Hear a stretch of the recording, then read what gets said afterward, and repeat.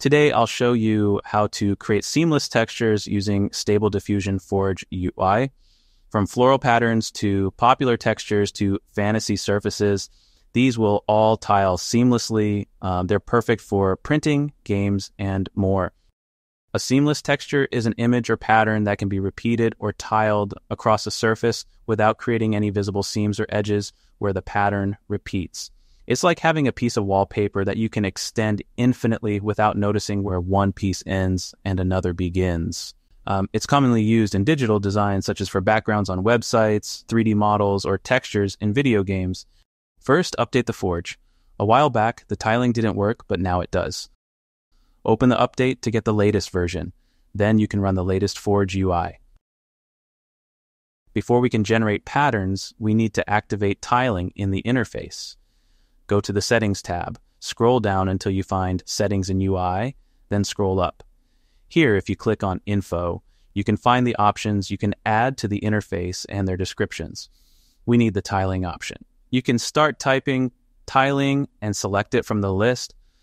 I will put it both on the Text to Image and Image to Image tabs.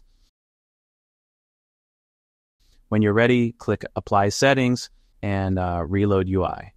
You can find the new option just under Seed, named Tiling. You can activate it when you need it. You can also find it in the Image to Image tab.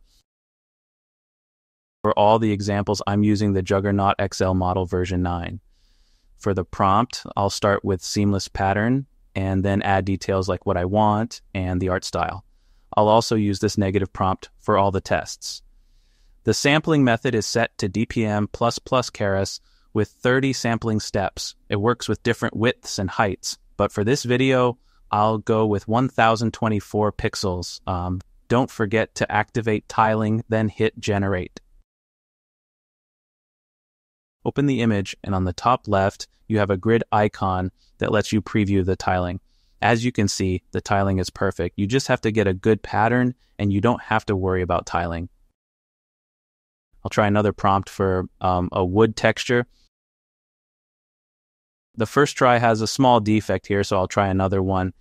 I can see this one working well as a texture for a 3D model. Of course, you can get more creative with prompts to get more interesting patterns like I did here with a 3D render with fluid blooms. Or you can create sci-fi backgrounds and textures for games or videos. It's not perfect all the time, but with the right prompt and seed, you can get some cool images. We all know that making a texture repeatable by hand is not that easy. To get a bigger image, you can lock or reuse the seed, then activate a hires fix. I use DAT upscaler with a denoise strength of 0.3, and I upscale by 2.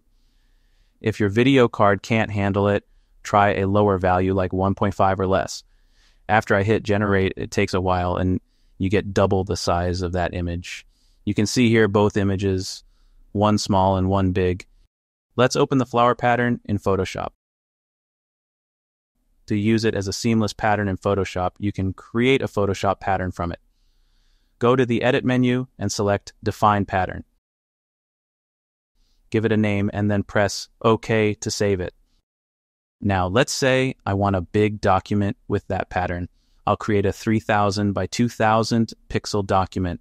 Then, go to the Layers menu and click on the black and white circle and select Pattern. You can select it from the list. Usually, it's the last one saved.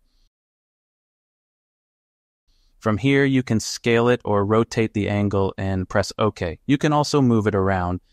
And when you like how it looks, press OK. So you have a big document that is not repeatable, but it has a nice pattern. Since it's a pattern fill, you can crop it to a different size, and the pattern will fill the entire document. Let's close this and go back to the original pattern. I'll show you how to create a bigger document that is repeatable. Double-click on the background to convert it to a normal layer. Then go to Image and select Canvas Size. Here, I'll set the anchor to the top left corner. Instead of pixels, I'll choose % and put the value 200 for both width and height, then click OK. This will make room for the pattern, doubling the size. duplicate the layer with the pattern, then go to Select and choose All to select the entire document. With the Move tool selected, click on Align to the right to perfectly align it to the right side of the document. Since the size is doubled, it fits perfectly in that space.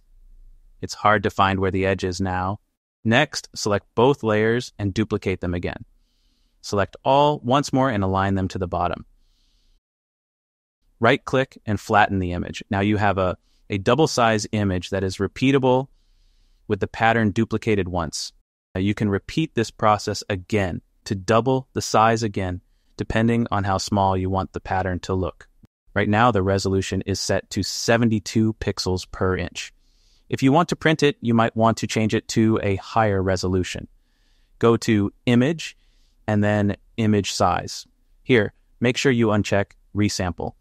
This way, only the print size will change and it will not affect the pixels. Change 72 to 300 and press OK. Now you have a 300 pixels per inch image, as you can see here.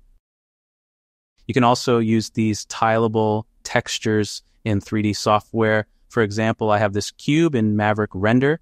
I will apply this wooden texture to it, and as you can see, it looks great.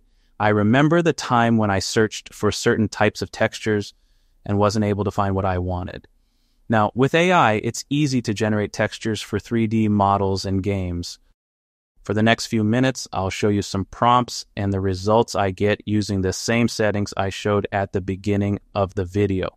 Under the image, you will see the prompt I used. Enough talking for today. I'll let you enjoy the results and leave a like while you watch it. Thank you and have a great day.